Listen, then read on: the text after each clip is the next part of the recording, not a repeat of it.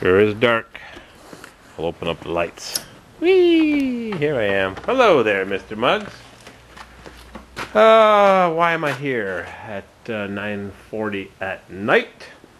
Because my friend Mr. Gas Sub Wild 8101 in Tokyo closed the door of his 84 Suburban from DeWitt, Iowa, and I could hear the latch go clunk, crank.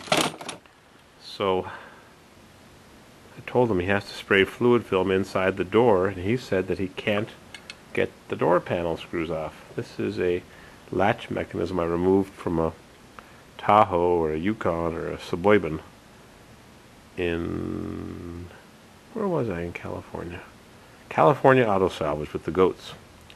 Anyways, if you just spray it randomly, you won't get it right on the mechanism. It has to hit the springs, and I don't know how much Mr. Gas Sub Wild can understand of English, because I can't understand one word of Japanese, except I don't like sushi. So, after he figures out how to remove the door panel, he has to spray everything with fluid film, and it has to be coated and drenched, and you have to operate the mechanism over and over and over until it operates smoothly. You can't just give it a fast spray. It's got to be drenched. Doesn't have to be fluid film. Could be Amsoil spray grease or Super X from Texas Dollar Store. What else? He said that he bought some parts that were very expensive, and he didn't like the fact that if he took off the door panel and something was broken, he couldn't get parts for it. I said, there's nothing going to break. You're taking off a plastic door panel. And he said to me that he bought pull strap covers for $150 US. That sounds excessive. And I had a whole bunch of them.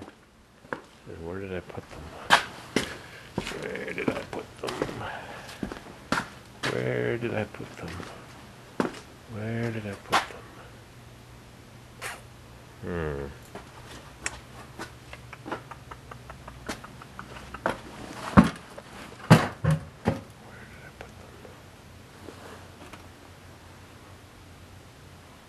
Aha! The pull strap covers? These things? Huh. Can't believe those tabs aren't broken. They're always broken. They're so flimsy. Well, that's got one broken. $150 for two of these? How about 15 cents? I've got lots of spare parts. Regulators, brake springs, power window switches, power seat switches, power seat, horn buttons. Got the little horn insignia. Prundle 4-speed automatic overdrive. Nope, turbo 400 on that one. That one's a 700. I got all kinds of goodies. Sub rear wheel bearings. Taillight converters for orange tail lights. Fuel hose. Interior lights for a trailer.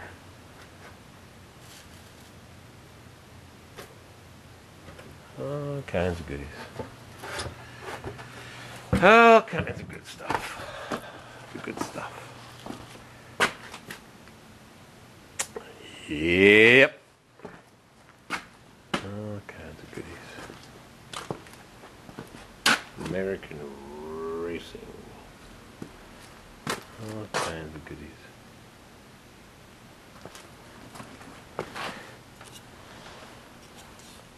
Yep, tabs are always busted off. To remove it, you push it back.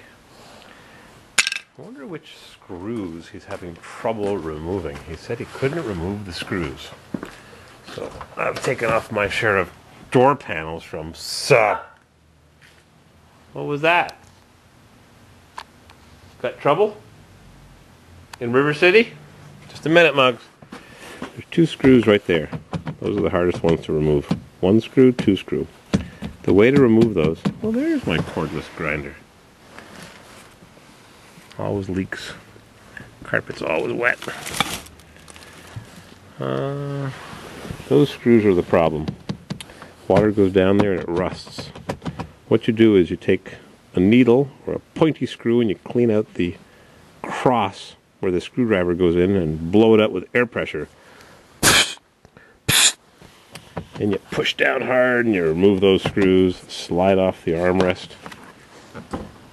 And there's 4 screws down here. Those always come out, no problem. 1, 2, 3, 4. Then you take off the top, take off that plastic cover. These are already missing because they always fall off. And then you take off the door handle escutcheon right there. And you crank this off and you break the plastic tabs that hold the panel tight to the door. They always break. Take off the door unlock button. I don't know why they don't put this thing over here where it belongs. Why reach over your shoulder? Dum diddy dum dum. Sometimes on 4-door cars they put the back one right there. The front door right here. Stupid.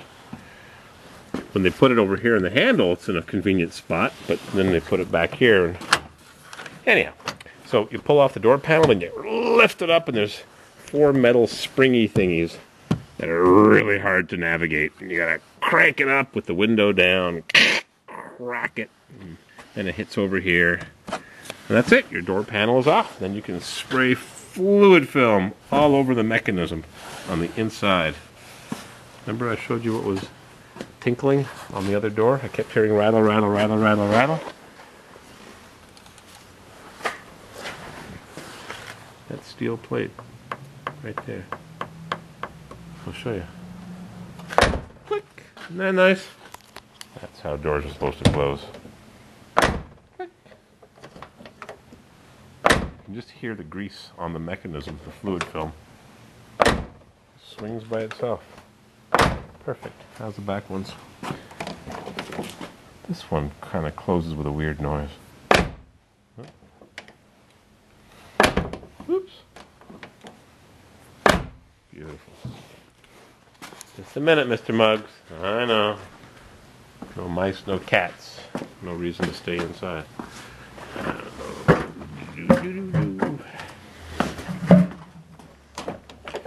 Driver's door, always obviously the most worn. Yep. Rattles when I drive. I wonder what pulls that on. Screws loose? Who knows? How's that door close? Look at that. Beautiful. Ha! That's the way it's supposed to close. How's this back door? Lots of fluid film. Yeah, all goopied up. This one's too tight. This one I have to give it a little bit more persuasion. Even the button. Even the button operates smoothly. The button goes through the handle and it hits a plate. The button has a pin, hits a plate. The plate turns, there's a spring down there, it slides through, and it's all got to be all goopied up. Listen to it. People ask me, how come your doors close perfectly? Because I pay attention to detail. I don't know how many of these trucks have got a ridge in there I get into. Now, of course, they're all extinct. Same handle as the Chevy van. Uh-oh. Corrosion. You get into it, and you close the door, and you just hear all the mechanisms grinding against each other, dry, dusty steel. Isn't that beautiful?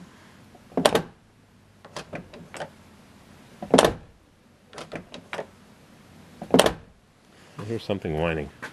I wonder if that's a mahogany, brown, white, and black dog with spots and speckles and a hunchback. Even the tailgate, greased, lubed to death.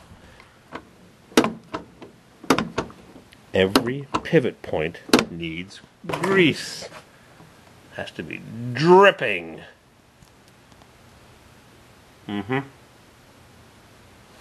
Pivot points dripping with grease. Every pivot point, so it can attract lots of sand and dust. Every pivot point.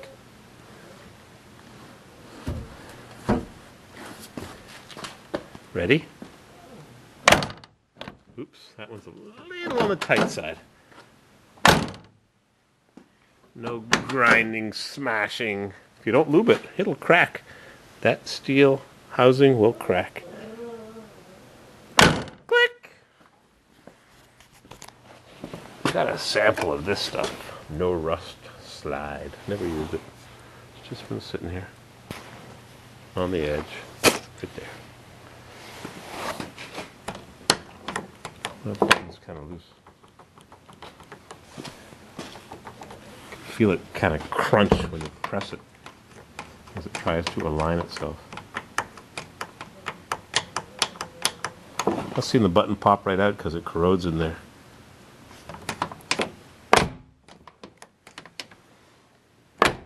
Whoop. Get a little on the tight side. You can move this striker pin out just a fraction. It's hard to get it just right. And my hinges as well. Nothing escapes my attention. Every single part of the hinge is lubed. Every single part. The spring that goes down the back, the little rollers, the detent rollers. Is that enough? 8 minutes, 53 seconds. Beautiful. How many times can I do that? All right. It's enough. It's Sunday night. Monday morning is a work day, just like the weekends are work days. Horns. Oh, my friend, I told him I'd be by last week. His idler on his transport is broken. Gee, that one right there. Ah, he's going to kill me. Told him I'd be by last week. Don't worry, I'll pass by. This is all the parts I got from those junkyards in California. Still sitting here. Yep. Ecology Auto Parts. This was the cheapest, best place. They had 3 or 4 Suburbans way in the back. In Palm Springs, Palmdale, or Thousand Oaks. That was in Thousand Oaks, or Thousand Palms, or Thousand Pines, or Thousand Mugs. Alright, we're done. Thanks for watching. You're a movie star, Mugs. Face it. You're a movie star.